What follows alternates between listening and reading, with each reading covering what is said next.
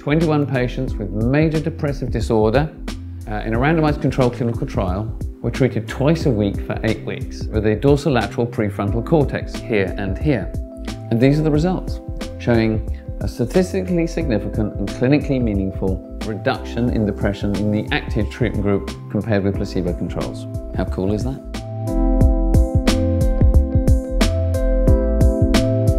He was mentioning early on that there's a lot of junk on the internet. Clearly, he knows his stuff, and he is bringing us peer-reviewed journals time and time again. So now there's over 700 randomized placebo-controlled clinical trials published in this field, over 4,000 laboratory studies, and over 30 new papers being published every month. You see the Lancet, you know, it's kind of hard to argue with that. And so we're getting quality information that we can hang our reputation on.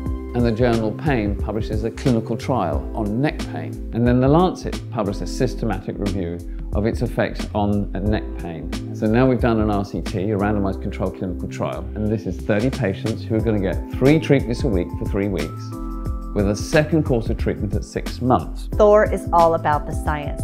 They are very receptive to our need for peer-reviewed literature, for patient education, and always there to help us troubleshoot any problems we have when delivering this therapy. Most of our collaboration has been with Harvard School of Public Health. We've been working on noise-induced hearing loss. Brigham and Women's Hospital, again part of Harvard. Children after stem cell transplants, so bone marrow transplants, will get severe oral mucositis. At MGH, we've been working on traumatic brain injury. At NYU, we've been working on dosimetry, how much is enough, how much light is too much. If you understand the science, then you can find out how this would apply to your particular practice.